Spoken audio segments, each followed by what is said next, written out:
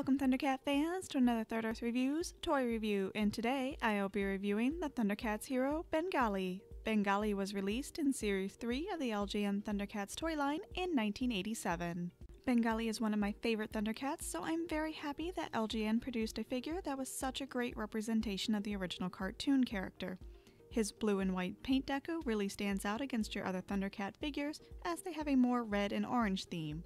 There are not many sculpted details since his stripes are painted on, however that does not take away from the figure's overall appearance. Bengali is one of the medium-sized Thundercat figures, as he is slightly shorter than Lion-O, and has a very similar sculpt to the older version of Tigra. Bengali has the same basic articulation as most of the LJN Thundercats. His head can turn left and right, his arms can move up and down, and his legs can move forward and backwards. Bengali's Battlematic action is an up and down hammer attack.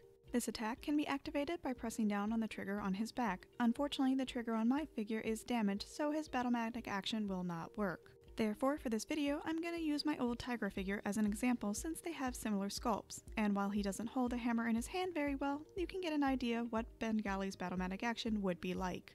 Bengali comes standard with his signature weapon, the Hammer of Thundera.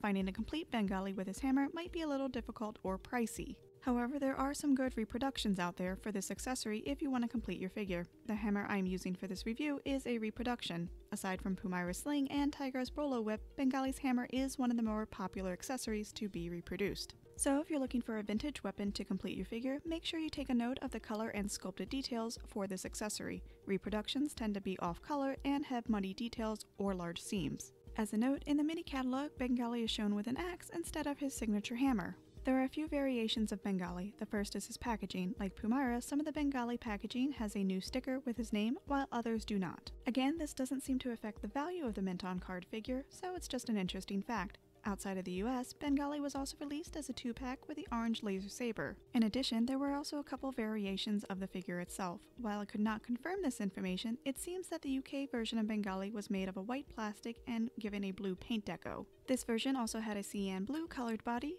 The US version of Bengali was made of a blue plastic and given a white paint deco. His body was made of a light blue color. And finally, the playful version of this figure was a modified Tigra base that came with a silver metal hammer.